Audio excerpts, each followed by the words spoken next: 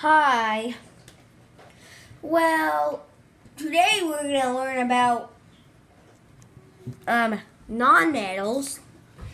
Did you know, but you know, like right here, the noble gases can also be a nonmetal. And he presents you the book of science, which we have right here.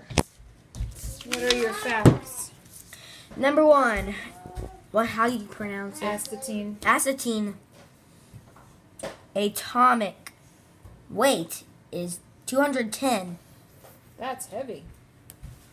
We're just gonna name out. I'm just gonna name on facts about the nonmetals. Okay. What are some other facts? 2. Tellurium.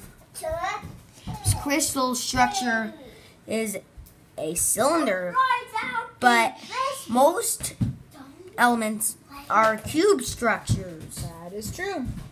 Number 3. No, number 4. Okay. Keep going. Okay.